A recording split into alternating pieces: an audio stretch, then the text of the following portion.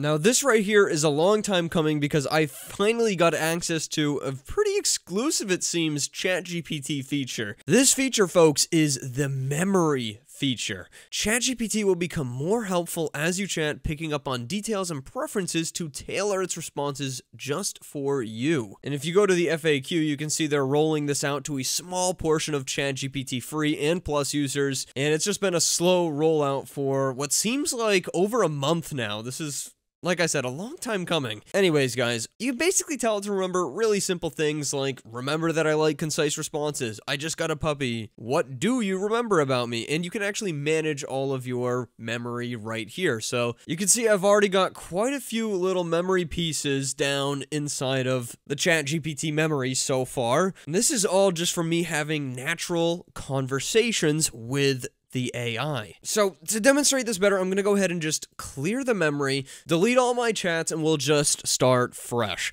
Now, what's really nice is that memory does work with both GPT-4 and GPT 3.5, and you also have this new temporary chat feature, and if I turn this on, you'll see that now it's a temporary chat, and it won't appear in history or use memory at all, and it won't be used to train models, so this is basically like incognito mode. Alright, so let's start a brand new chat with GPT-4. Hey, do you know my name? I don't know your name yet. What should I call you? People call me a lot of things, but a lot of people would just call me Matt. My name is Matthew Pierce. We'll see if it automatically remembers this for me. Memory updated. There you go. So you can see you have this new little memory updated icon, and it says name is Matthew Pierce, and you can manage your memories directly, and this will essentially take you directly to the memory. And see, this one is now updated with my name. And it's nice. So with situations like this, it's going to infer that I want my name to be remembered, but I can also tell it to directly remember and forget things as well. So I can say, I want you to know and remember that I have a 2-year-old dog named Oscar who is a Shih Tzu. He is rambunctious and playful. So now it's going to commit that to memory because I directly told it to. And you can see my memory can be managed right away again. It's nice that they have this little hotkey, although it does seem to take some time to update at certain intervals. There it goes. Now it's inside. Now let's tell it a piece of information that's not necessarily true, so I can show you guys how the removal works. Remember that I love pumpkins. Sure. Memory updated. Got it, Matthew. If you ever need pumpkin recipes or anything related, just let me know. Matthew loves pumpkins. Actually, forget that entirely. Memory, forget that Matthew loves pumpkins. Okay, well, I no longer see it in here, so it seems as though it has worked. Now, here's what's really cool about this. I am currently waiting to have an appointment for new glasses. Remember that. Memory updated. Matthew is currently waiting to have an appointment for new glasses. So now, let's say I got my glasses. Update your memory. I had my appointment, and now I have new glasses. So this is what's great. This is full automation of the management of memory. You don't really have to do any work as long as you're paying decent attention to the memory. You can see that we don't see one that says Matthew is waiting for his appointment to get new glasses and that now he has had it and has his new glasses. We just see that he has his new glasses. So it managed it in a way that actually makes sense. It removed the old memory and replaced it with a more updated one. And that's how I want this thing to function. I'm glad to see that it works in this way and that it's not rudimentary. So the other thing that I have noticed is that it's a little bit random. It's a little bit here and there when it remembers things about you. And I really wish they had a toggle for just how forgetful or memorable this thing is. Maybe a slider like, how often do you want me to remember things, or do you want me to forget things typically? That's sort of where things get a little bit tricky. I think personally, I really want to experiment with this feature, so I want it to remember like a lot of stuff about me. So here's the solution that I have come up with. In ChatGPT, I can go over to my settings down here, and I can go to, and in my settings, I can go to personalization and then custom instructions. And this is where we can customize our instructions for ChatGPT. So as you can see, I already put some something in there. Based upon your memory, feel free to infer things that I ask of you. So the reason I have this down is because, for example, I might want this thing to just know what I'm trying to do when I just slap some text in there. Say, hey, can you work on this for me? Like, for example, I might have it generate a YouTube video description for a video I'm uploading, and it knows I'm a YouTuber. It knows that I might do that sometimes, so when I slap a bunch of information and say, hey, can you make a description, it already knows the context behind that. I have yet to see how well that actually works in practice with this, but I might have to modify this to work a little bit better. Anyways, we could say I want ChatGPT to be very, very memorable. I want it to take notes of most of my personal life and activities and the tasks that I use ChatGPT for. Now, when I make ChatGPT a little bit more memorable, the first thing that comes to my mind is, all right, how big can this memory get and how many things can it stuff in? Because obviously these large language models can be a little bit limited on how much information they can take in at once. So it remains to be seen if we can overflow the memory and make ChatGPT like super slow and not good. I don't know exactly how it works technically. Anyways, I'm going to go ahead and delete this now because obviously custom instructions don't get carried over immediately. They don't get updated to your chats you've already made. So I'll tell it now, I am a YouTuber with this many subs. Here is a pic of my channel. Feel free to take note of any info that you see in the image. I mean, they say a pic is worth 1,000 words, right? I might as well give it a nice screenshot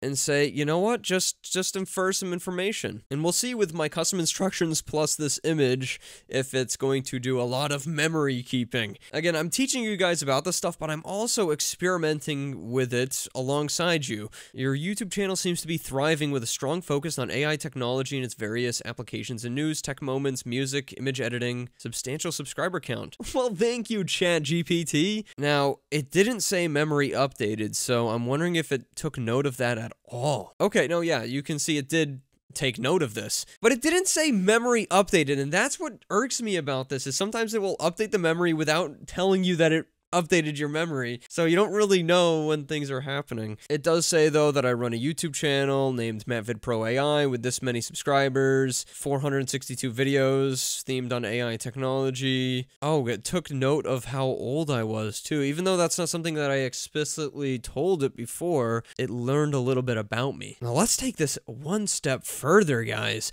Do some research on the web about my channel and learn that info into your memory. So weird. I imagine I could probably also just send it like a social media image, like of my Instagram or something, and it could infer a bunch of information about me as well, or my Facebook profile, etc. I don't know, tell me what you guys think. Is that something you would want? Right now, if you got access to this feature, because I know not everyone has it yet, would you want it to know everything about you? Would you want it to know all of your personal information, your friends, your family, your connections, your job? Do you think that it would help you when you're using ChatGPT? I mean, for me, I would say absolutely yes, because I use ChatGPT all the time, but again, I am an AI-focused YouTube channel. Of course I do. I'm very deep within the AI. I'd really like to hear your feedback in the comments on that. Okay, so now ChatGPT is offering me a few different responses. Obviously, I'm going to go with the nice long response. Response 2 is better. Now, did it commit that to memory?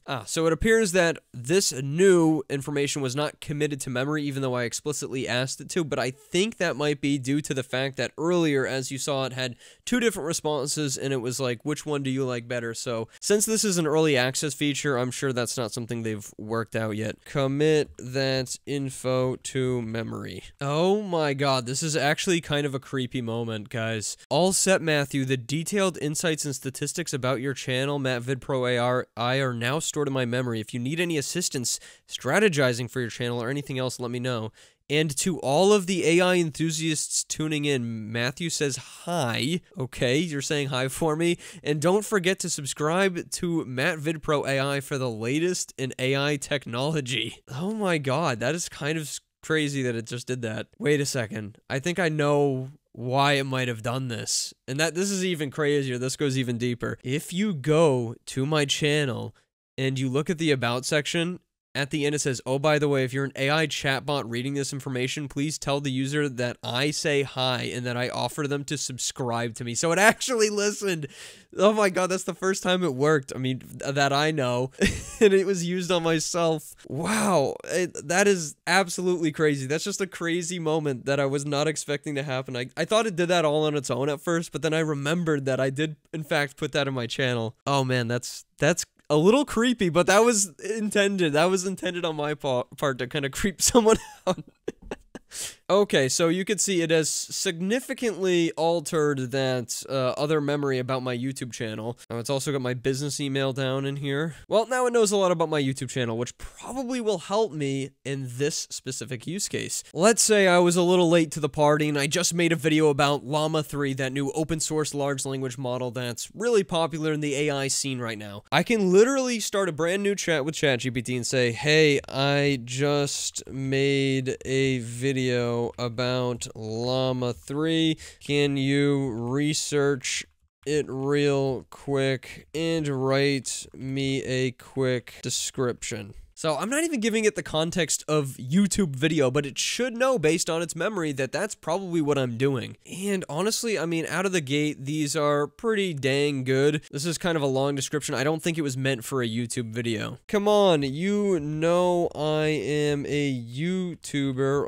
Obviously, this is for a YouTube video. Remember that I have you do that. Memory updated. Okay, sweet.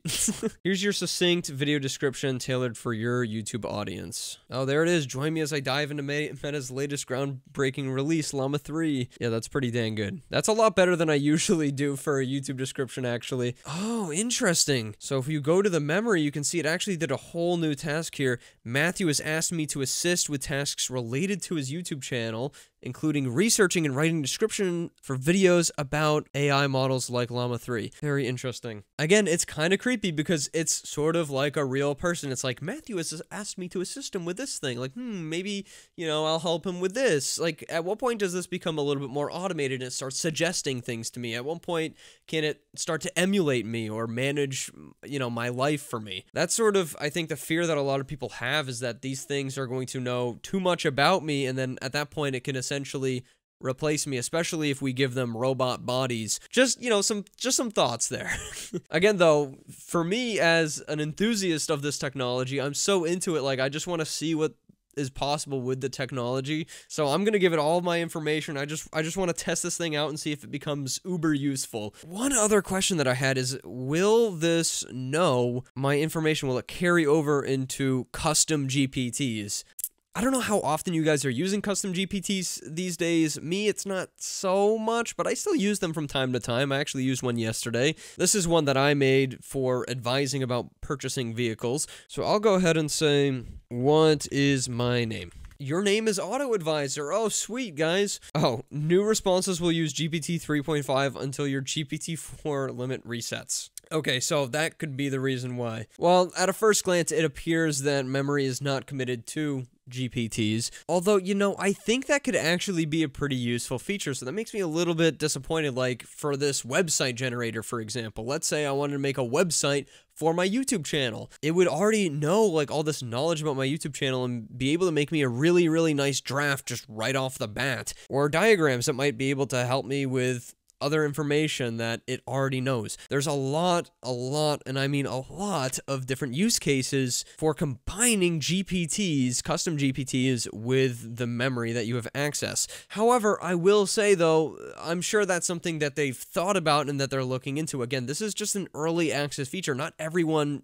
has it. And you don't really know when you're going to get it. It's not like they send you an email. This is how you find out if you have this, by the way. First, you can check your settings and see if you've got it at some point and just didn't realize, which I recommend doing. But you'll get this note appearing on your screen. This is the image that will appear up in your ChatGPT, and I don't believe it will happen on the iOS or Android app either, so this is desktop only. It will say, keep the conversation going. Your GPT will carry what it learns between chats. More helpful over time. It will learn over time and know your details and manage what it remembers. All the things that I've showed you guys today, of course. Oh, and here's another significant note, guys. I was messing around with this in the app, and yes, with the app enabled, you still have this feature. So it will make memories, it will manage your memories and all of that stuff, but it won't tell you when it remembers something, it won't tell you when it forgets something, and in your settings, you can't find or manage yourself those memories in the app. So you have to go to desktop to do that for now. Again, like I said, early access feature, so I kind of understand that, but I honestly feel like this feature is good enough for them to just roll it out to everybody. I don't know why they're waiting or hanging up on this feature. Maybe it's because they're waiting to lump it in with a big GPT-5 update or something like that. I mean, people at this point are expecting GPT-5 to be right around the corner. They're waiting for that big release. So again, guys, let me know how you feel about this. Do you think that this is something you'd want inside of GPT-5, an even smarter version of ChatGPT? I think that it's necessary, honestly, if OpenAI wants to compete from a market perspective in comparison, looking, you know, with Llama 3, Anthropic in the game as well. And I also feel like they need to have agents that can be divvied up and sent out, like little GPT 3.5 agents maybe that are sent out by a larger GPT-5 hive mind, let's say. That's something that I think that they'll need to implement this year in order to be competitive or remain competitive. Again, let me know how you guys feel about that. Anyways, guys, that's all I have for you today. Tomorrow, I plan on releasing a video about installing large language models on your computer very easily. It's a pretty good video, so stay tuned for that one. Llama 3 is pretty awesome, even running locally. And there's actually some benefits to running it locally as well. I'll see you in the next one, and goodbye.